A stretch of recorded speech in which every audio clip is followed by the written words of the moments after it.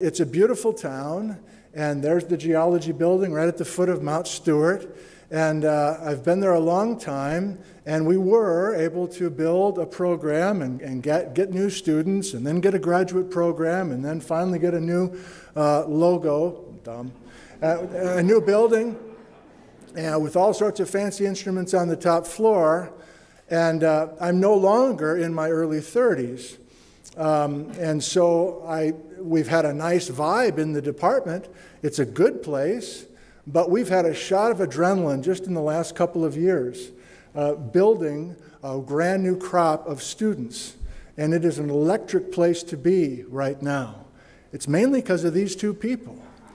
So I don't know how we did it, but we managed to get this pair of geologists to come to Ellensburg, and 2 short years later, they have created a culture that is just absolutely amazing, and the rest of us are just so thrilled that they're with us, and we are now building for the future around these 2 very talented people. Oh, yeah.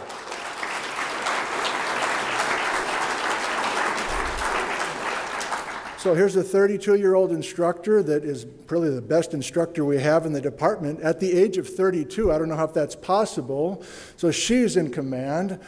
Jordan Carey is in 101 yesterday morning, snapping a photo as I walk by the auditorium. These folks have disciples. They are mobbed as they walk around the building.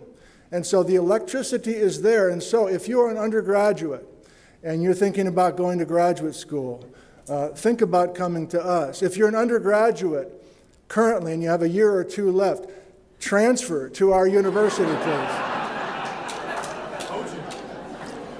And if you are in this room and you are a professor or a department chair or an administrator, and you're looking at these 2 people, you keep your fucking hands off of these people.